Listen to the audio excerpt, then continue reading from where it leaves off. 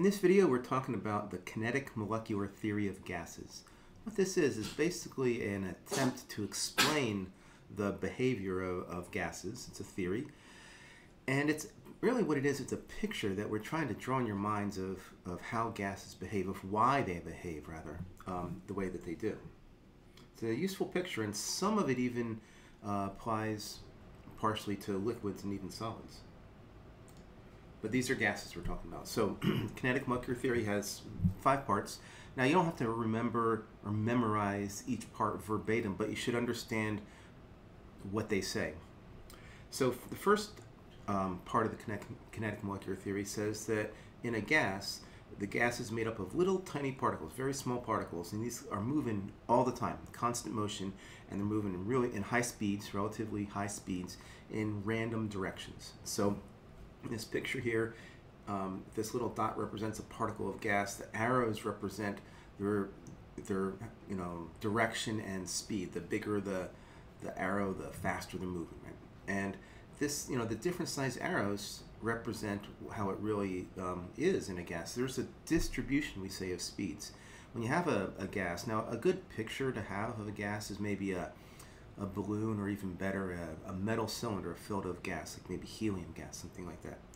And in that gas, the particles are really small, moving in random directions at high speeds, and they're not all moving at the same speed. Some of them are moving slower, some of them are moving faster, and there's an average speed too.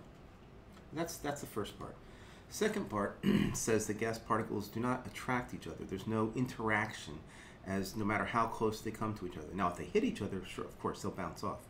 But if this particle of gas is going this way, and this is going this way, no matter how close they come to each other, in the kinetic molecular theory of gases, we say they do not interact. Now, here's the thing.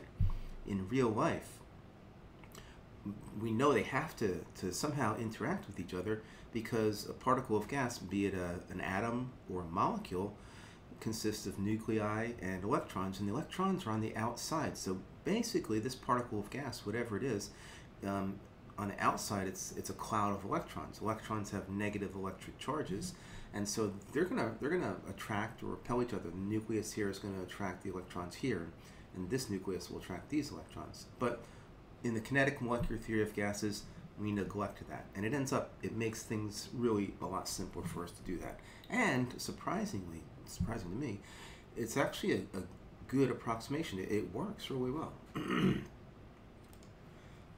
Third, these gas particles are really small, and the volume that they occupy is really small compared to the distance between them. So let's say there's 2 particles of gas, these little tiny dots. And this is not to scale. If this was to scale, you wouldn't even be able to see the dots. They're so much smaller than each other. But it gives you the idea, is that if this is the volume of the gas, this circle, the volume that's occupied by the particles themselves is really small. And in the kinetic molecular theory of gases, we neglect that volume. We say it's like a gas is basically empty space. Even though we know there really are some particles in there, there has to be, but we neglect their volume.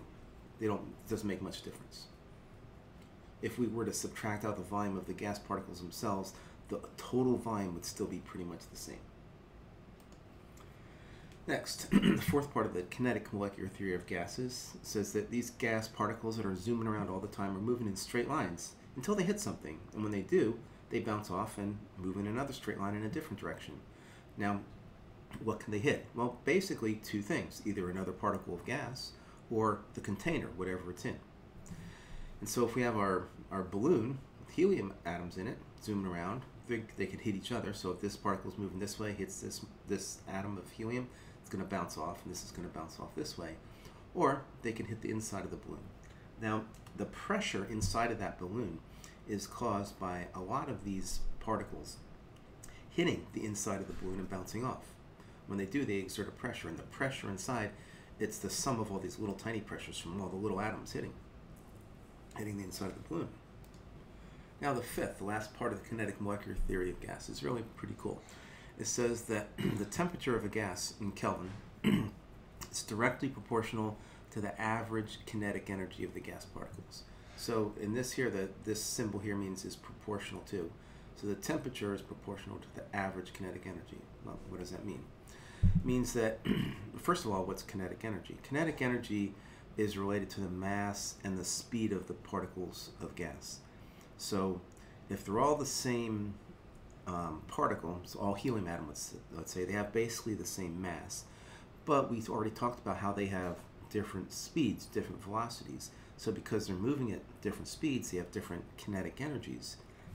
Now, but they do have some average kinetic energy, and the temperature of that gas is proportional to that average kinetic energy.